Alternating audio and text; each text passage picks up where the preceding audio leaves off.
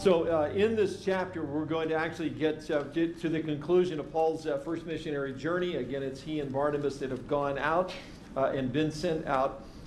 Kind of just in review, I've got a little slide for the map that kind of, again, they start up there in Antioch, top right-hand corner, Lebanon today. Go down to island of Cyprus, Salamis, and they 90 miles across the island, Paphos, where they lead Sergius Paulus, the Roman procurator for the area, to the Lord. 4, they go over and hit Perga, or the Cliffs of Despair. And John Mark, that's 5. He leaves, heads back home again.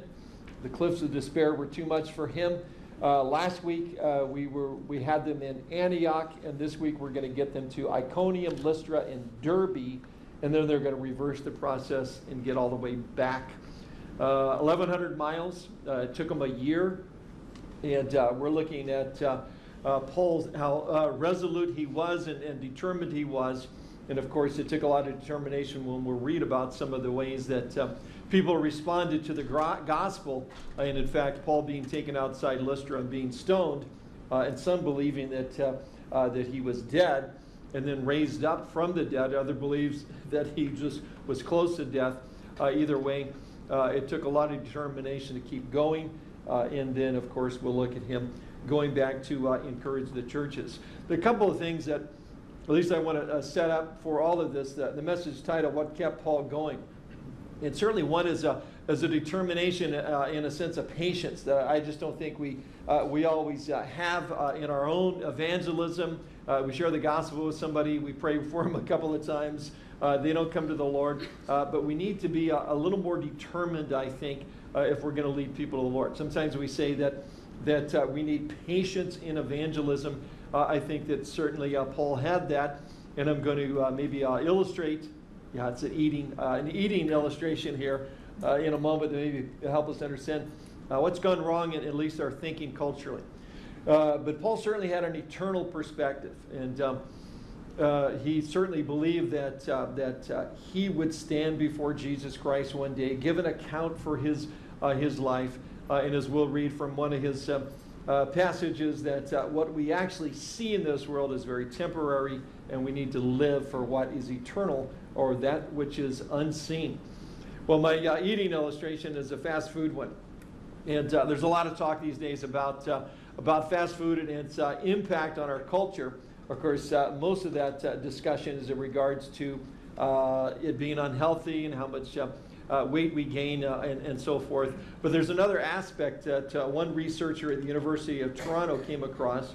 In this article, he talks about the fact that it was in 1960, McDonald's operated 200 restaurants. By 2012, they had 31,000 restaurants. And in 2012, there's about 250,000 fast food restaurants in America. And on any one given day, 1 in 4 Americans eats at a fast food restaurant.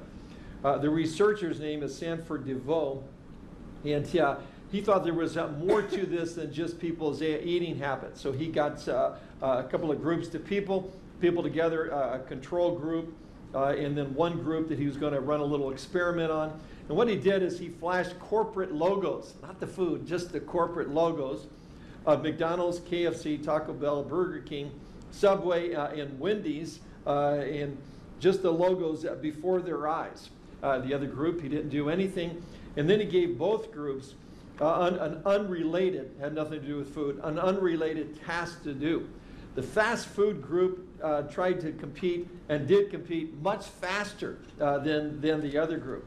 In another experiment, flashes of fast food images made students less able to sit still and enjoy music than another group. And a third experiment found people exposed to fast food logos showed a greater reluctance for savings. So it affects our psychology, apparently. He says in the article, based on these experiments, DeVoe has concluded that fast food helps save us time, but even just thinking about fast food restaurants make us live with more speed and less patience. DeVoe said fast food culture doesn't just change the way we eat, but it also fundamentally alters the the way we experience our time. It just makes us want to be in a hurry more, which is kind of interesting. And that's a problem in terms of salvation, in terms of the gospel, in terms of sharing with other people, because it just flat out takes time. It takes time to listen to people. It takes time to understand where they're at. It takes time to kind of hear their questions so we can give proper answers. It takes time to us to be able to listen and be able to respond in a way so that they don't have to decode what we're saying, because we're not laying it on with such Christian ease that they can't figure out what we're saying. It just doesn't help a lot to ask somebody if they've been covered in the blood. You know, that they just don't really track along with that too well. We've got to be able to, in a winsome, in an accurate, in a truthful way, be able to share the gospel with others. And certainly the Apostle Paul's a great example for us in that it wasn't Duracell batteries that kept Paul going. It was an eternal perspective and a resolve to stick to the mission. And that's what we see in the first 7 verses. Again, we're in chapter 14. Now it happened in Iconium that they went together to the synagogue of the Jews and spoke that a great multitude, so that a great multitude of both the Jews and the Greeks believed. But the unbelieving Jews stirred up the Gentiles and poisoned their minds against their brethren. Therefore, they stayed there a long time, speaking boldly in the Lord, who was bearing witness to the word of his grace, granting signs and wonders to be done by their hands. But the multitude of the city was divided. Part sided with the Jews, part with the apostles. And when a violent attempt was made by both the Gentiles and Jews with their rulers to abuse and stone them, they became aware of it and fled to Lystra and Derbe, cities of Lycaonia, and to the surrounding region, and they were preaching the gospel there.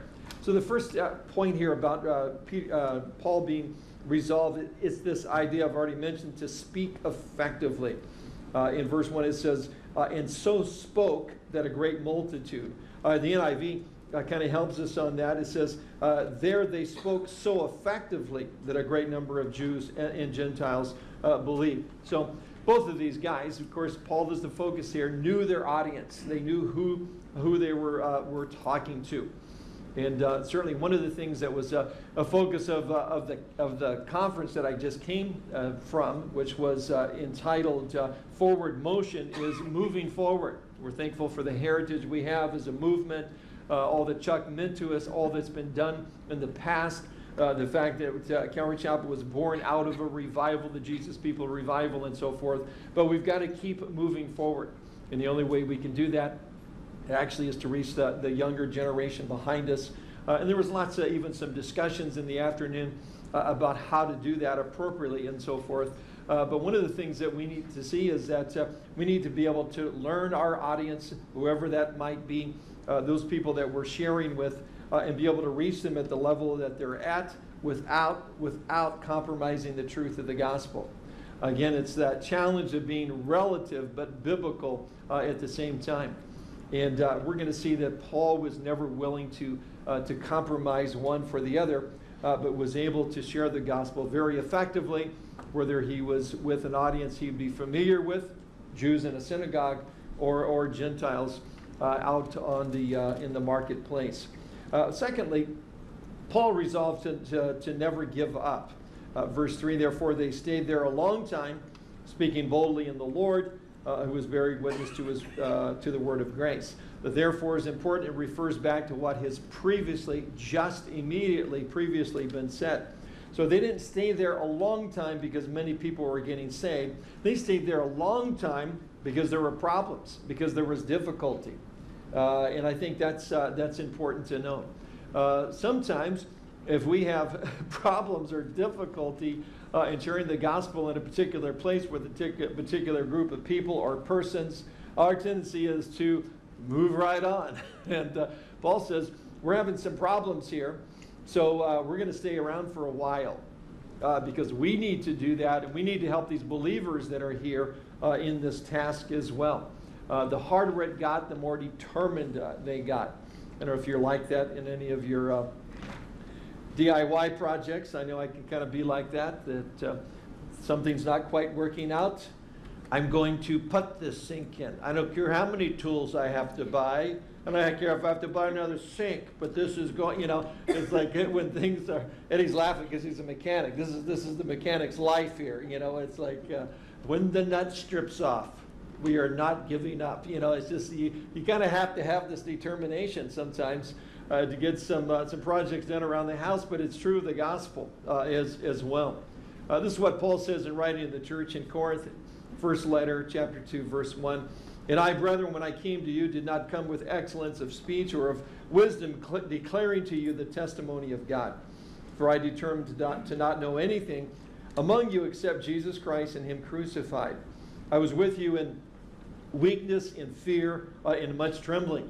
And just to say that that verse 3, is not exactly the image of the Apostle Paul in preaching the gospel. So if the Apostle Paul could keep going forward in weakness, in fear, in much trembling, I think we can kind of relate to that verse much in sharing the gospel. Certainly we should be able to as well.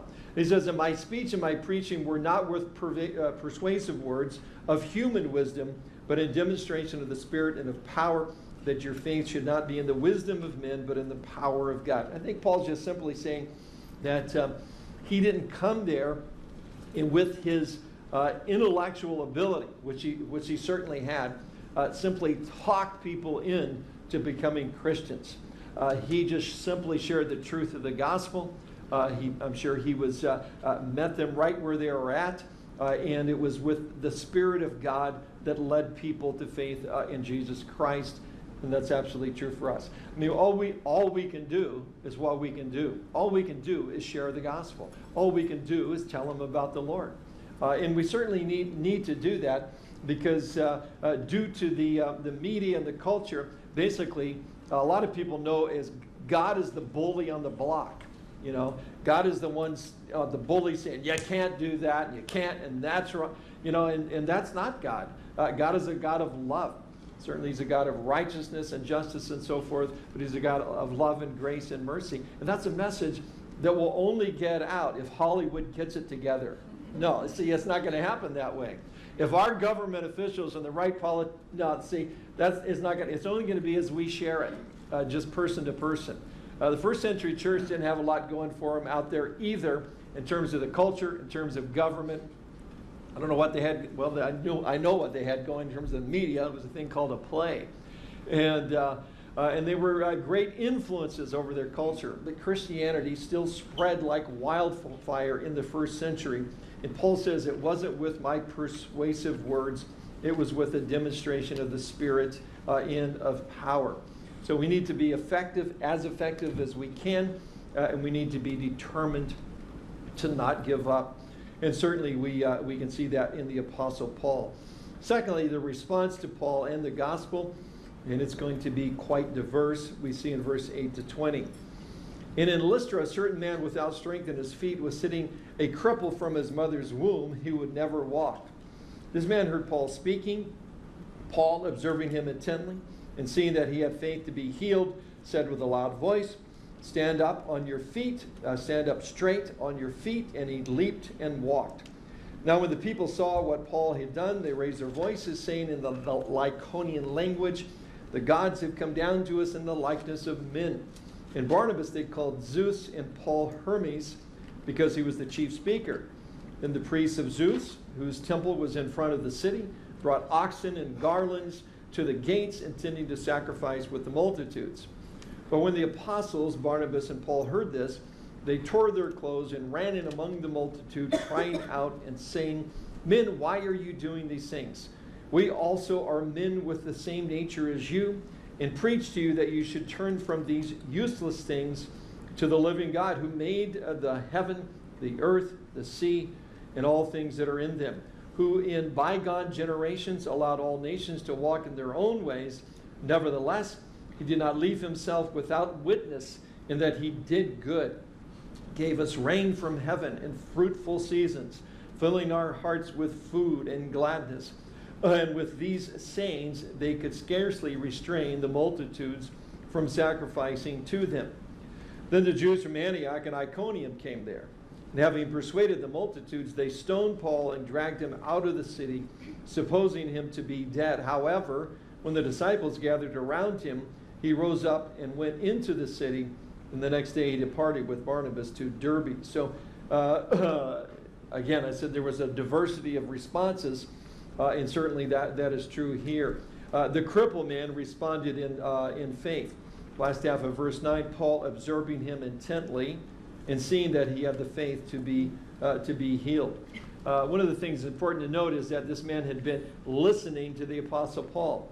I don't think he was listening to him discuss the weather. I think he was listening to him discuss God, the nature of God, the nature of man, salvation, coming to understand who God was and so forth. And then we see Paul see in him that he had the faith to be healed. It doesn't really say how he did that. I don't think he texted him. I got the faith to be healed over here. Check me out. But somehow Paul understood that through the Spirit that this guy had the faith to be healed, simply speaks and tells him to just stand up, and the guy gets up and walks, and it's a tremendous miracle because the guy's been crippled since birth. It was obvious to everybody something supernatural had just taken place. So it's, in this case, not the faith of Paul, but the faith of the person. Mike Stengel and I were in India on one of our trips, and outside of Madras, and doing an outreach with a little local church there. And the church that was sponsoring us had a woman who was a Sunday school teacher. She was a teacher by training as well, and been part of the church for many years. And she was crippled. She was in a wheelchair as a result of a car accident. She basically came ahead of the meeting and told us that she believed that God was going to heal her that night. And God healed her that night after we preached and shared testimony and did an altar call. A lot of people came forward, and then we'd always do basically pray, and they would line up, sometimes like a block long, to wait to get prayer. There's not a lot of other options for them. And she got in the line with everybody else, and we prayed for her, and she stood right up, and she was healed. It's just interesting, how God can communicate that to a heart of a person that maybe has been like this man, crippled since birth, that this is the day that you're going to be healed if you just respond in faith.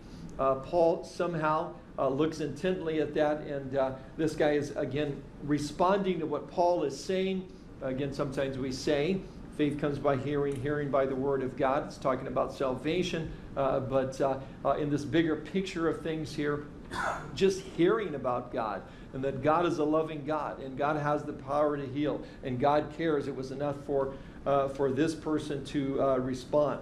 Which brings the second response, which is one of idolatry.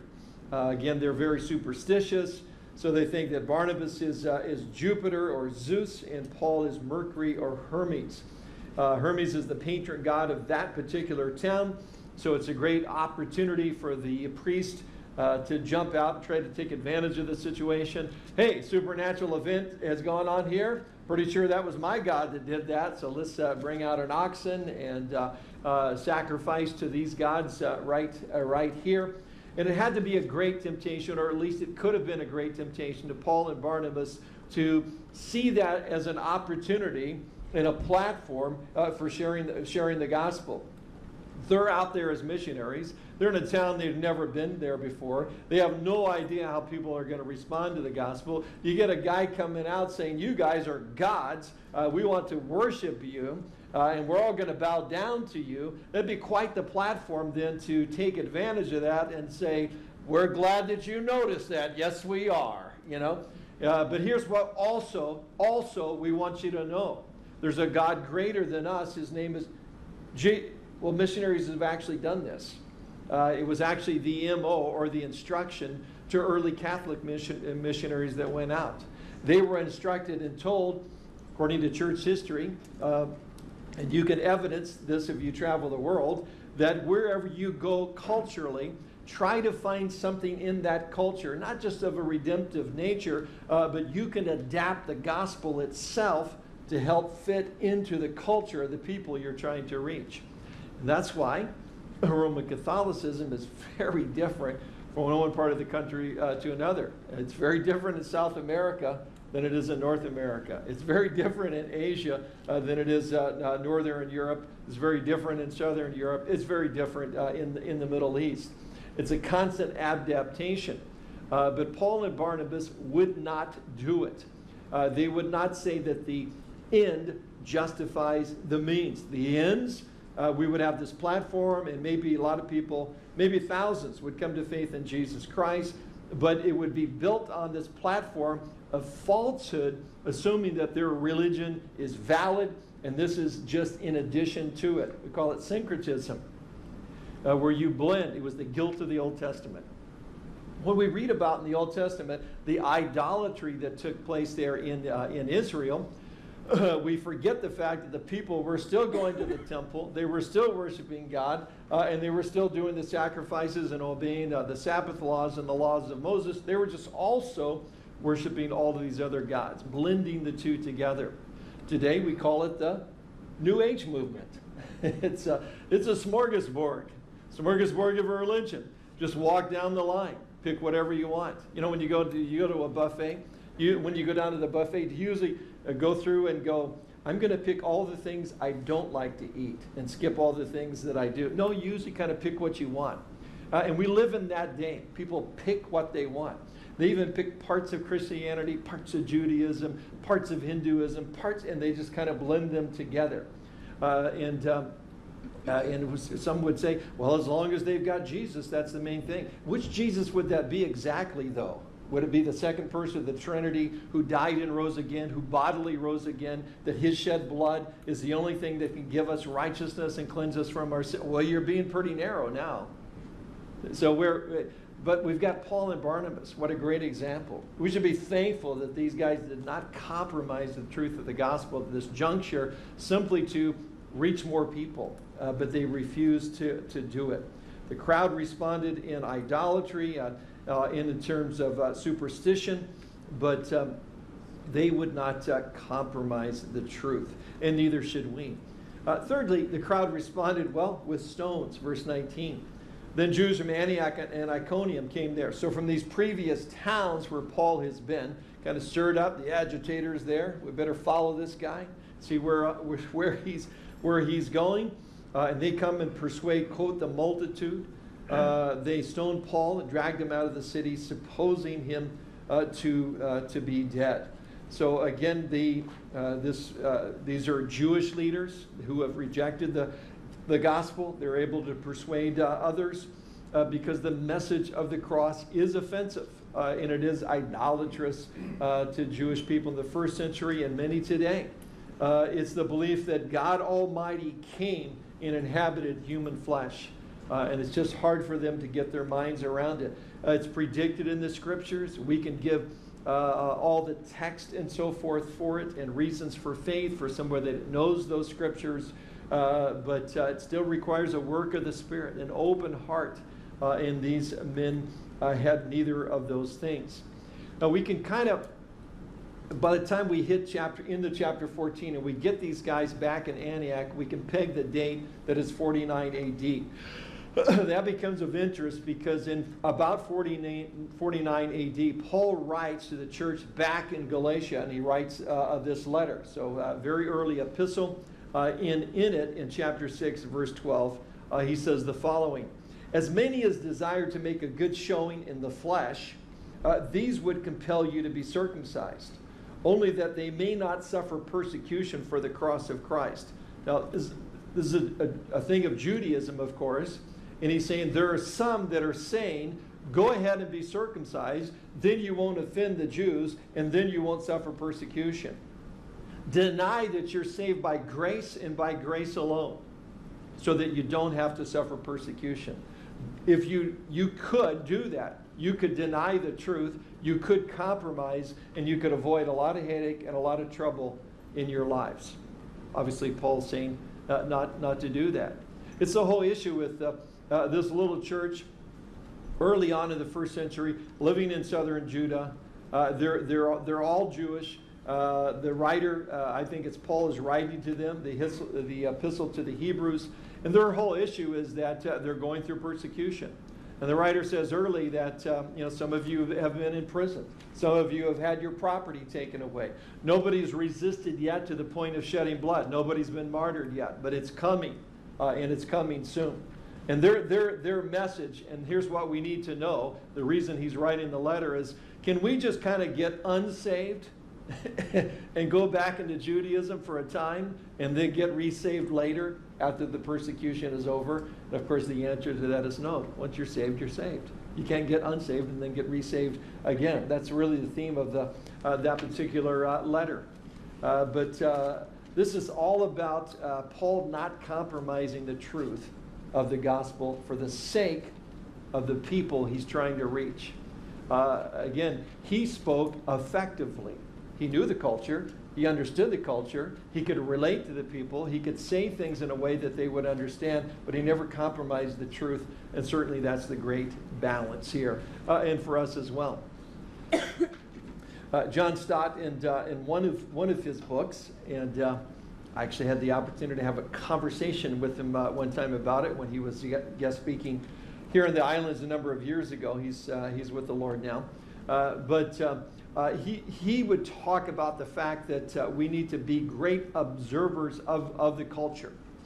But he says we need to observe it in a way that we do not become absorbed by it. Observe it without drinking the Kool-Aid and being part of it. Now, Pastor Chuck would say the same thing in the way of an illustration. Chuck would say you would illustrate it as a boat. A boat on the water can be a wonderful thing. It can be very useful. It can transportate goods and services. It can be used recreational, and so for many uses for the boat on the water. But if the water gets inside the boat, then it's no good to anybody.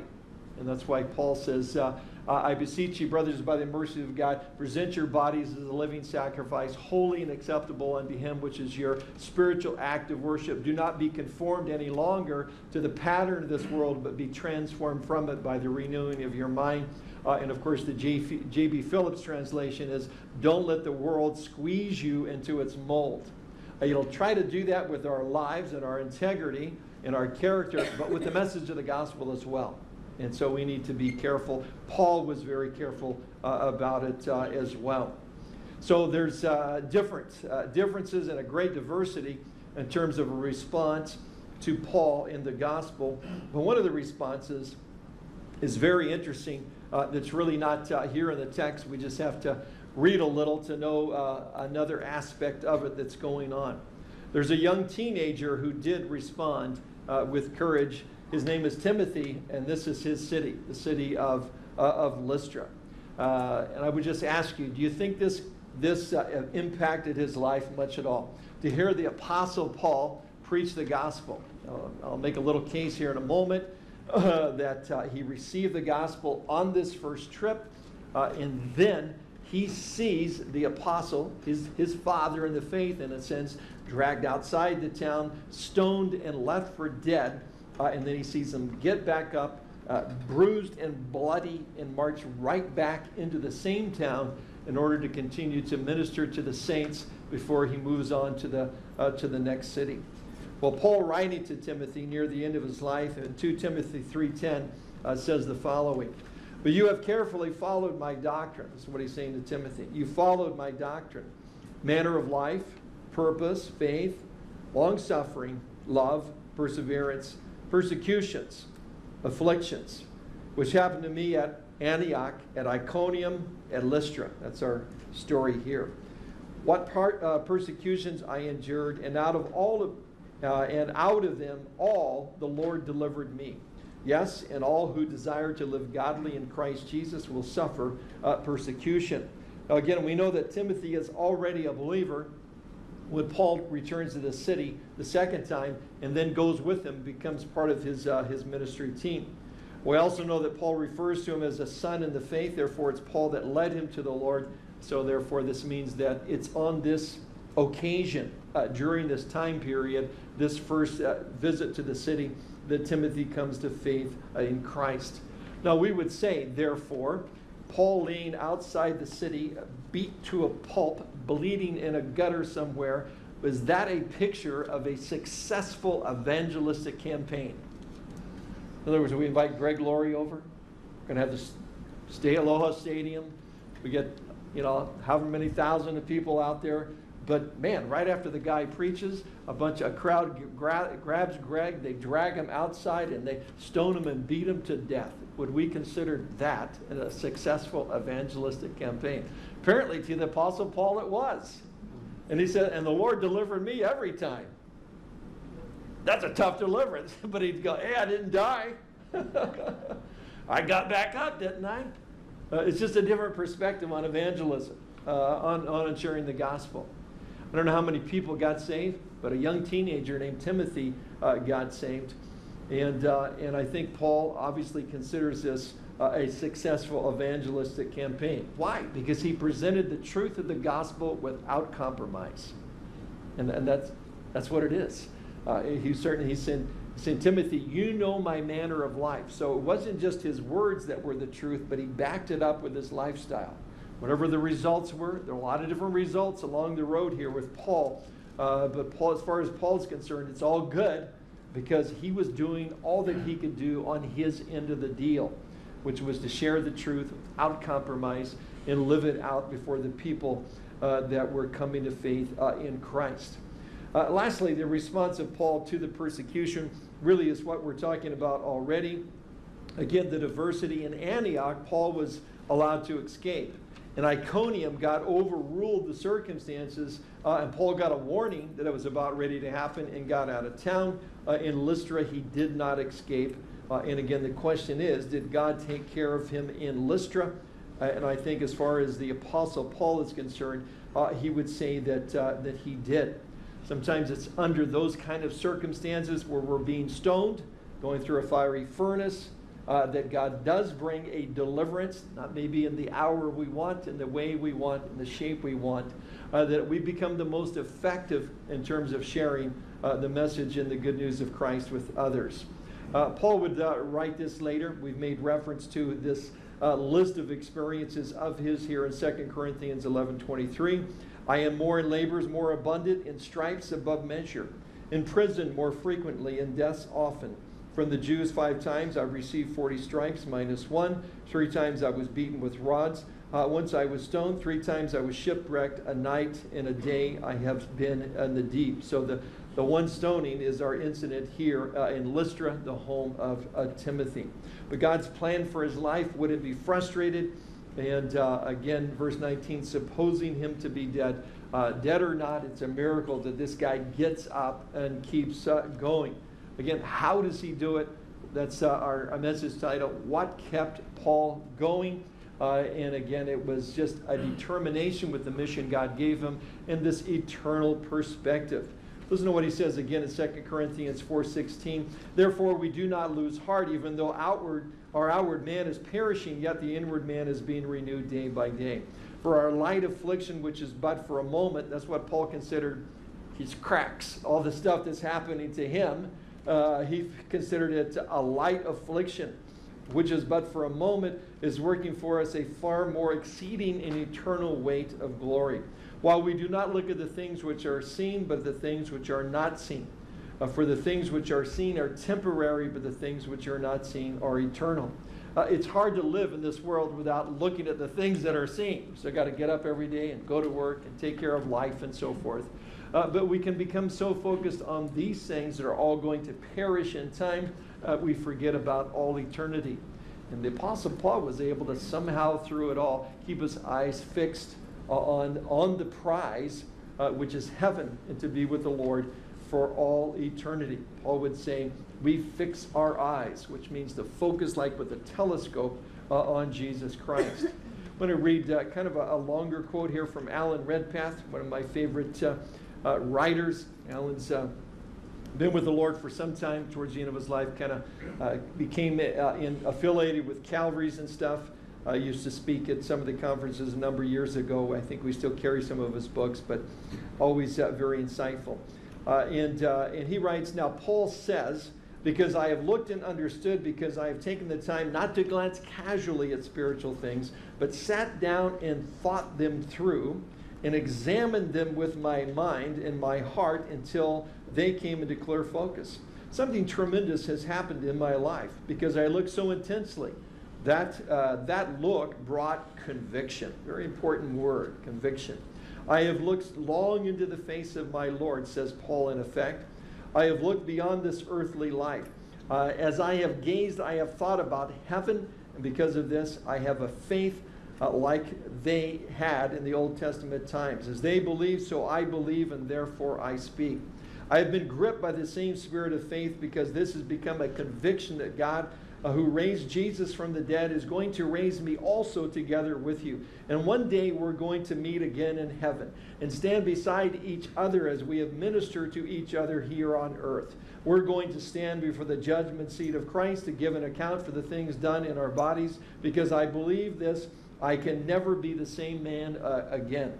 And Alan Pratt wasn't. I actually knew a guy that was from the same town in Scotland that he was from.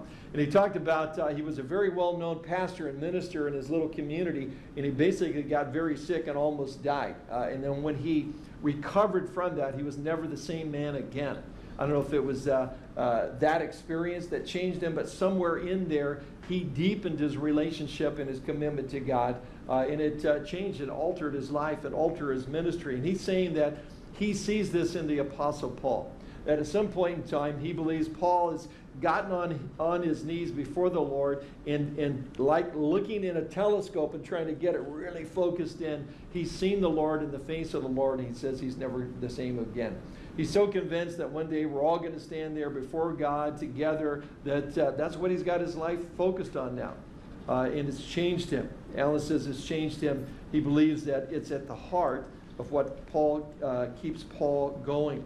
The resolve of Paul to his mission, response to the gospel, and thirdly, Paul returned to the churches, but with a purpose. And we'll see as we'll read, without looking at the map again, Paul could have crossed the Tarsus Mountains and gone right back over into southern Lebanon and back to the church in Antioch. But we would say he took the long way home in order to get back to these churches, but these churches where he had been persecuted. Verse 21. And when they had preached the gospel to that city and made many disciples, they returned to Lystra, Iconium, and Antioch, strengthening the souls of the disciples, exhorting them to continue in the faith, and saying, we must through many tribulations enter the kingdom of God. So when they had appointed elders in every church and prayed with fasting, they commended them to the Lord in whom they had believed. And after they had passed through Pisidia and came to Pamphylia, now when they had preached the word in Perga, they went down to Attalia. From there they sailed to Antioch, when they had been commended to the grace of God for the work which they had completed. Now when they had come and gathered the church together, they reported all that God had done with them, and that he had opened the door of faith to the Gentiles. So they stayed there a long time with the disciples. So important ministry on the return trip. We first note that they continued to preach the gospel, going back to these same cities, again, to organize the church, to strengthen the church, to minister to the church, but sharing the gospel along the way. Because you just never know when God's going to give you the opportunity and bring those people into your lives that are open to the gospel itself.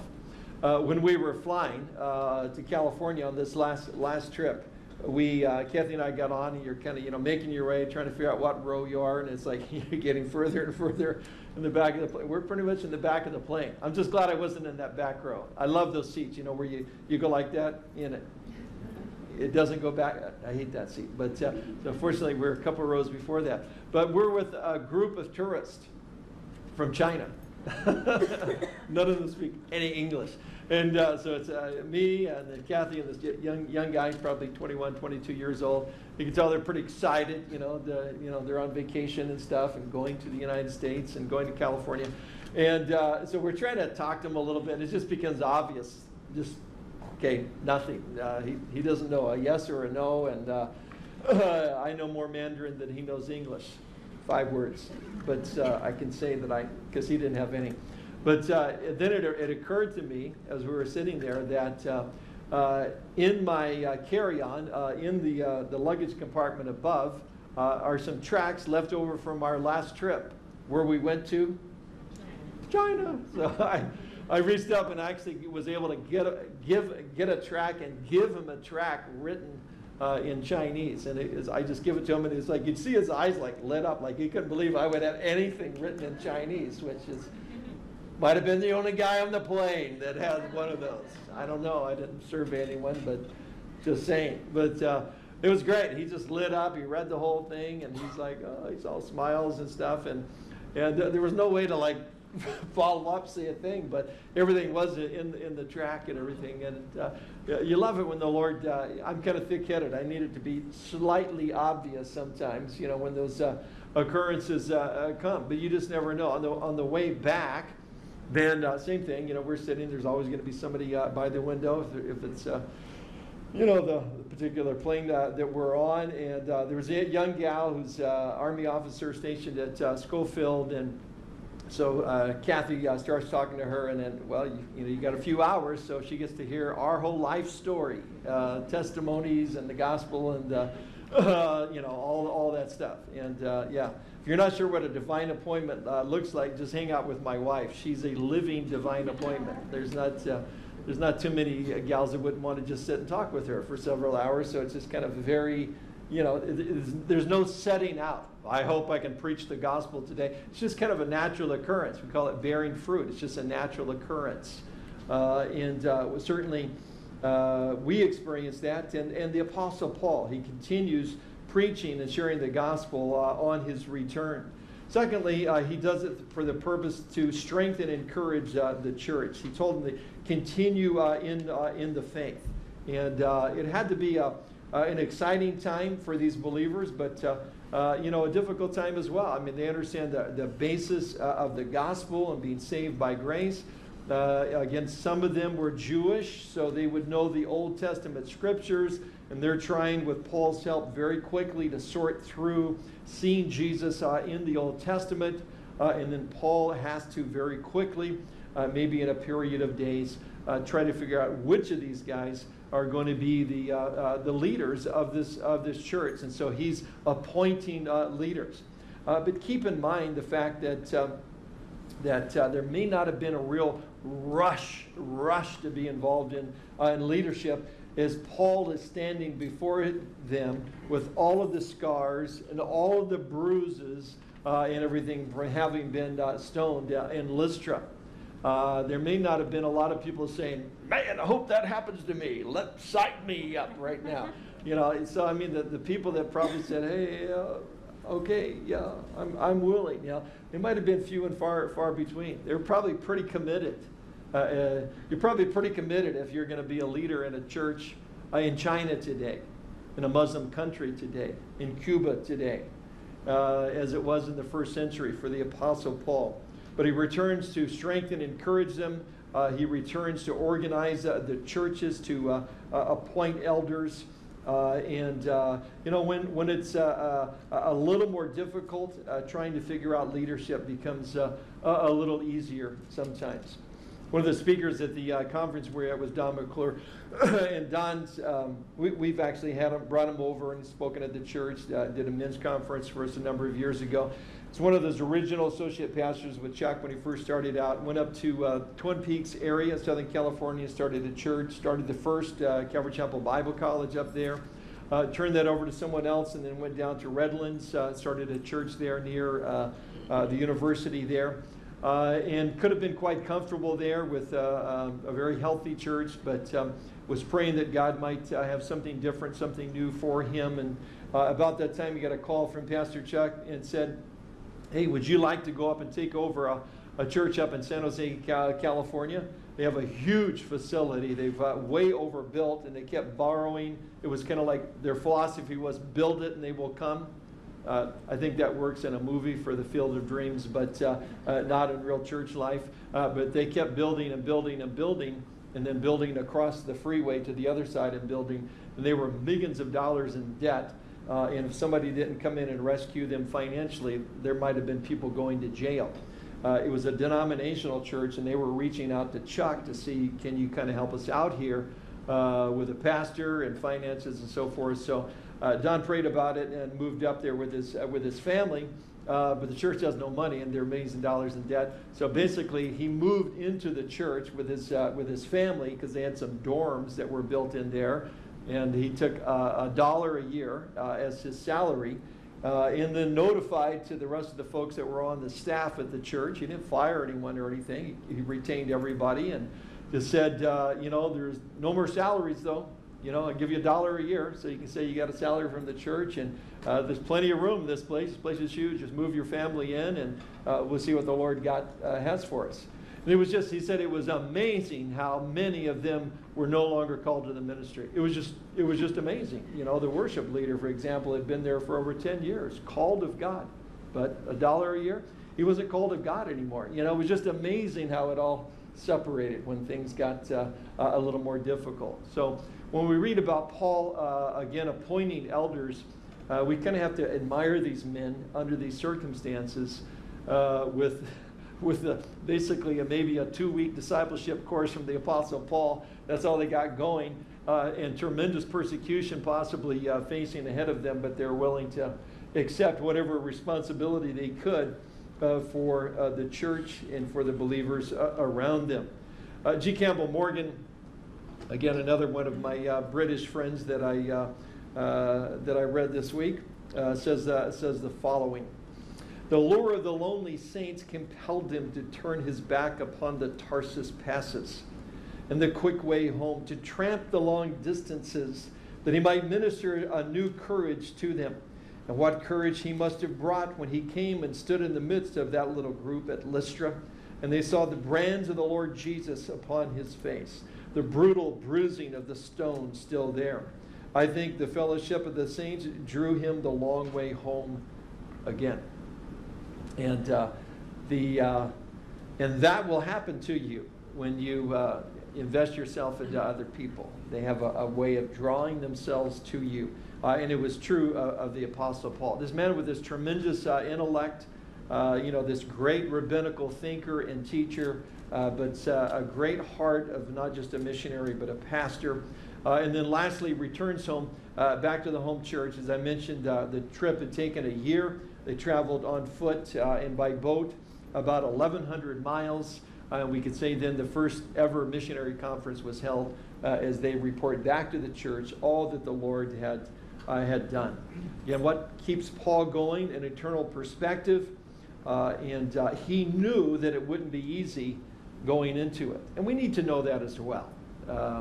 And certainly we live in a day where we can read almost daily, if you're reading some of the news sources that I read, about discrimination against Christians and different things that are said and done against high-profile people that know the Lord.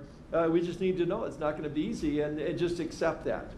I read an article yesterday about the supplier of football helmets to the National Football League, Shoot Sports. There's a lot of concern about trying to make the helmets better because of the concern about concussions. If you're not up with or could care less about football, it's a big concern these days. And even the military has been working with the same group of people to try to figure out better helmets for the military, trying to share technology and so forth, because concussion is a big problem. But they put a warning there on their website that reads the following: "Warning, no helmet system can prevent concussion or eliminate the risk of serious head or neck injuries while playing football." So we're doing our best, but may not help you. And then the warning goes on that says, quote, "To avoid these risks of playing football, do not engage in the sport of football." Here's a football helmet. It's the best we can do. You'll probably get hurt doing this, so don't sue us later, in other words. And I kind of reworded this. We could have a warning over our lives that says, to avoid the risk of discipleship, do not engage in following Jesus or sharing the gospel with others. Maybe we should just put it right on the front of the Bible. Hey, welcome to the family of God, and have that right on the front. This is not going to be easy. You know, Jesus preaches the whole sermon about it in the Sermon on the Mount. Blessed are you when people persecute you. What does that mean, persecute? What is it? You know, we sometimes call it the fine print of discipleship. You know, if we just know it going in, it might make it a little easier going through the process. We can anticipate different responses to the gospel. But, you know, there's people out there like the guy with crippled feet. Man, they're just like waiting for someone to say the word. Those people are out there. But there's also people that are going to be very antagonistic as well, especially in the culture we live in today. But we still need to make sure we're doing our very best to stay on mission, to stay on track, to communicate the gospel in a way that it's culturally relative to where people are at, but without compromising the truth. There's a lot of that going around. So it's good for us to study this, to look at the Apostle Paul, to see his commitment level, but the commitment level to the truth of the gospel.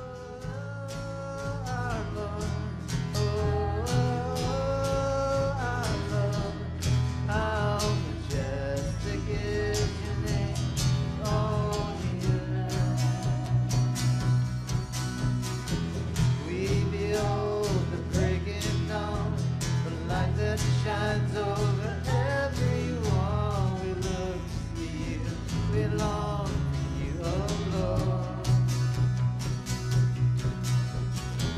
We behold the rising sun, the earth awakes, the hope has come. We look to you, we long for you, oh Lord.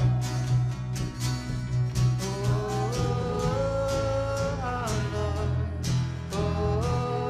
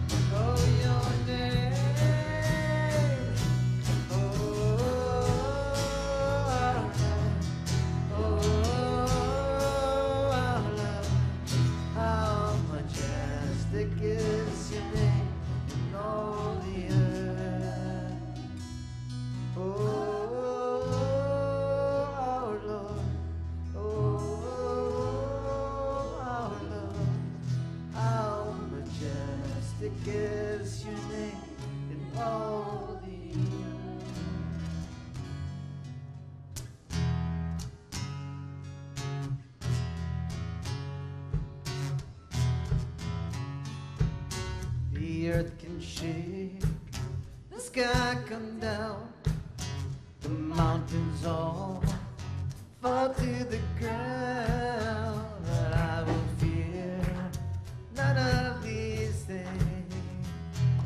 Shelter me, Lord, underneath your wings. Dark waters rise and thunders pound. The wheels of war are going round, and all the walls are stumbling.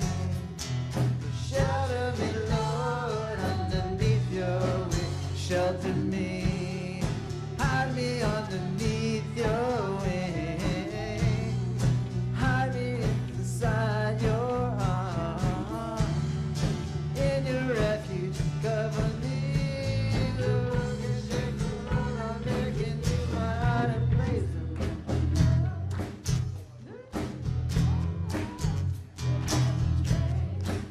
The tempest roars, but in the storm, my spirit sings. You shelter me, Lord, underneath your wings. Shelter me.